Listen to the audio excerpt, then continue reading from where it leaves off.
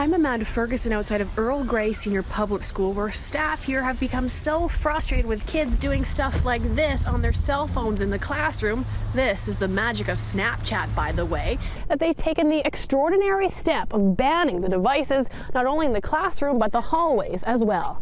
Be honest, how much are you going to miss your cell phone? A lot, probably. Yeah, a lot. But I feel like my grades will go up. And that is one big reason why Earl Grey Senior Public School is making the call to go cell phone free in all of its classrooms and hallways. And understandably, some students have some hang-ups about the decision.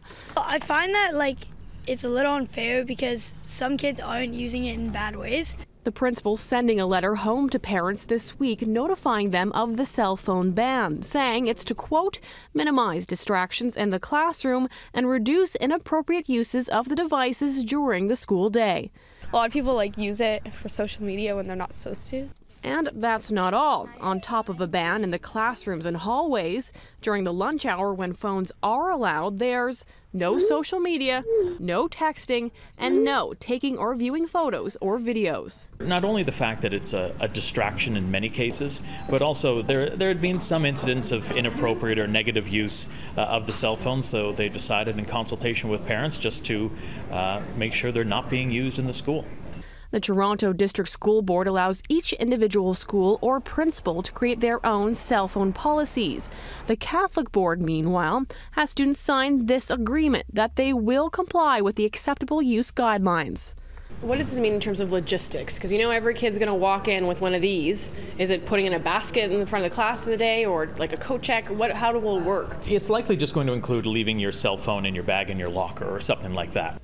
Parents, meanwhile, are being asked to go old school to get in touch with their kids during the day, and that is to simply call the office. Does it make you at all nervous if something were to happen to school that you wouldn't be able to reach him quickly?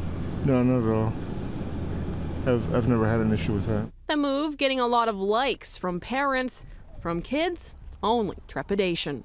I don't know if anyone's going to really follow it at first until they really start actually putting the phones in the office. What's it going to seem like? I don't know how it's going to turn out. The ban takes effect here at Earl Grey Senior Public School on February 21st. Well, now that you've gotten the message here, it is time to send it over to Stella with why disconnection may be harder for some than others.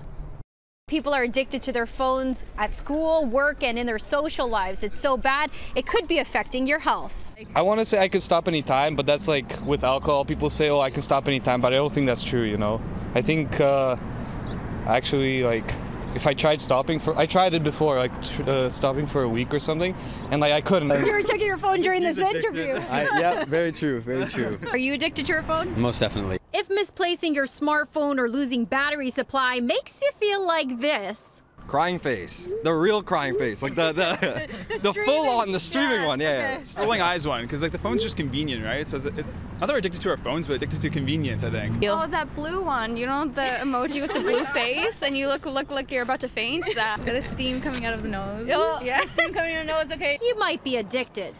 People begin by using their cell phone a little bit, but then they need to use it more and more and more to get the same sort of hit from it. It's an addiction just like many others. It follows the same sort of profile. Stephen Jordans is a professor of psychology, and he says smartphone addiction is not yet a recognized illness, but internet addiction is, and they are very similar. And in fact, when we kind of take that another step further, there's studies that show that for 35% of the people, when they wake up in the morning, they think about their cell phone. And that compares to 10% who think about their significant other. Some other signs that prove you may be hooked on your phone: losing focus of things around you, feeling anxious when there is a poor cell connection. Believing the phone has rung or vibrated when it has not. So literally being so primed to hear these things that you're even hearing them when they're not happening. It really becomes a worry if it starts to put things at risk, like if you've gotten in trouble at work or in relationships. You're supposed to be out on that dinner and having this nice connection with somebody, but you keep checking your phone, and if that person is actually becoming offended, that's again another tip-off. For a full list of smartphone addiction signs, you can go to our website citynews.ca. Signing out for a few minutes, I'm Stella Quisto, City News.